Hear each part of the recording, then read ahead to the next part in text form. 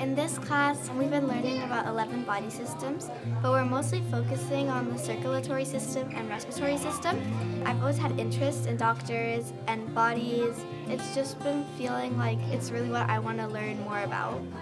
For our body systems class, we used the VR to see all about the body systems we're kind of learning right now. This session was part of a pilot to explore how virtual reality can enhance student learning at ASIJ. Tools like these help students visualize complex concepts and systems in ways that really expand past what textbooks can do. In the class, the heart was dissected, and with our whole team, we had to rebuild the heart. Guys, we have to make the heart. Oh, we do? It made me kind of realize what the heart should look like. My favorite part about this experience was being able to work with my team. I'm holding piece one. Because without them, I couldn't really figure out, I wouldn't be able to figure out how to make the heart. No, that was the best puzzle on earth.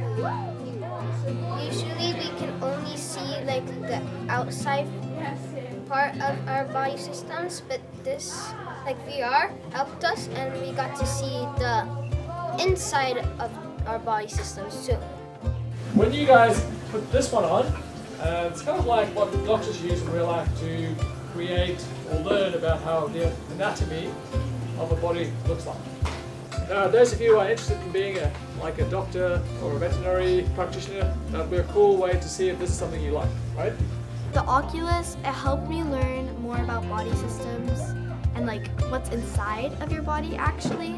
We've only been having diagrams of what it looks like in our imagination and drawings, but it was actually cool to see what parts belong together and how it all flows through your body, and it's amazing how it works. Our goal is to deepen students' understanding of the world by integrating technology with immersive, hands-on learning experiences.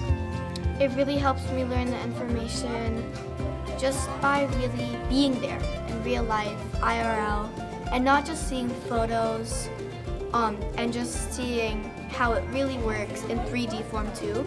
So if I really do grow up and I am a doctor, then it's I look back at myself and I'm wow, this is really how I learned how it looks like.